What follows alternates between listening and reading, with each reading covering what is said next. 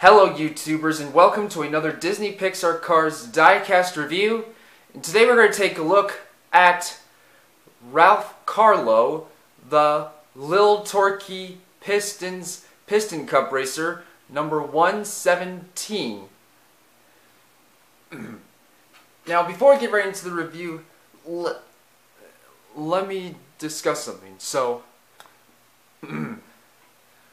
Ralph Carlow is a Bronner Motor Co. Spark GT Piston Cup racer that raced for Lil Torquey Pistons and bore the number 117. During his and has been released in singles and in launchers and multi-pack and launchers, and during his and this version of Ralph Carlow I got from a Walmart store, along with Rusty's Racing Center Lightning McQueen, Holiday Hotshot Lightning McQueen, Kurt with Bug Teeth, and Liability. So here we've got his packaging and his artwork, the old Cars logo, the red and blue background, and his name, and the metal logo, and the Mattel logo. And on the back we've got the Mattel logo, the ARSA network, and it says 2021 Mattel. And we've got Matthew True Blue McCrew, Hall Ingaz, Sheriff, Darla Vanderson, Holiday Hotshot Lightning McQueen, Marlon Clutches McKay, and Mater. So now let's start on. So let's get right in. Let me start unboxing.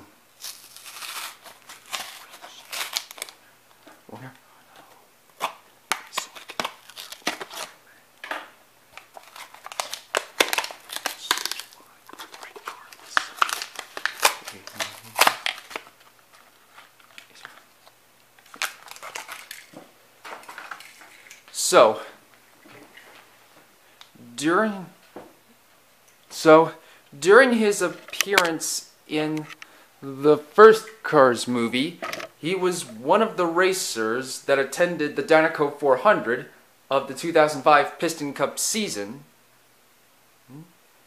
and was one of the racers that got involved into the multi-car wreck caused by Chick Hicks. And despite getting into the wreck, he was able to continue racing and was able to finish the race.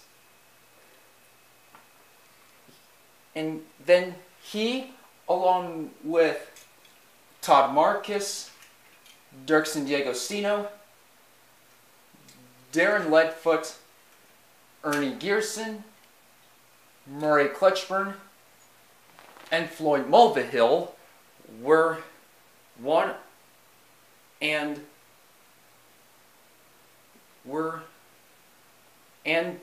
Paunchy Wipeout, who I unfortunately don't have, had returned to Cars 3 with a new body similar to Cal Weathers, and I honestly wish Mattel would re-release the Cars 3 version of Ralph Carlow.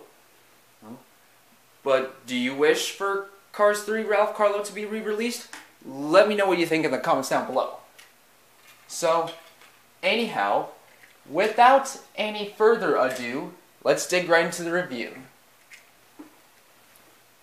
Here we've got his angry, determined facial expression, his number 117 on his headlight stickers, and his blue paint job exterior. And on the hood we got the Lil Torquey Pistons logo. And on the left side, on the sides, we got the red rims on the Blackwall Lightyear tires, and the number 117, the Lil Torquey Pistons logo, and the gas caps, and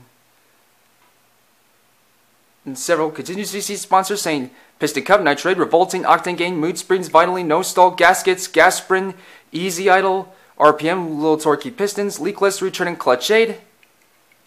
And on the top we've got another number 117, no name signature. And on the trunk we've got the Lil Torquey Pistons logo. And on the back side we've got another Lil Torquey Pistons logo. number 117 on the taillight stickers. And on the right side, similar design but completely different. And the exhaust pipes.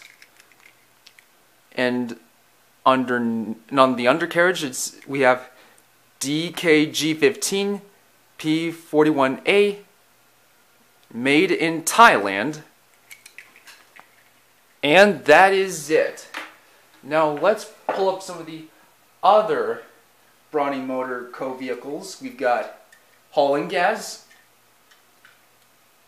another Spark, and Rusty Cornfuel, who are both Brawny Motor Co. Spark GTs. Bobby Swift, who is a Spark EA. Matthew Trueblue McCrew, who is a Leeway GT. And Skip Richter, who is a Scheindrig Senior. And some of the other racers that share his body mold, like the XL Fisions, like Mac Icar, Lee Revkins, Chuck Armstrong,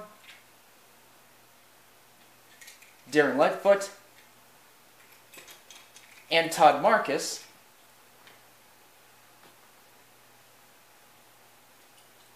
Ruby Easy Oaks, who is a Crown Celesta. Kevin Shipwright, who is a Capital Motors Verve XT. And Aiken Axler, who is a Lux Motors Co. V8 Piston Cup racer. And that is completely it. So what do you guys think? Which Brawny Motor Co. vehicle is your favorite?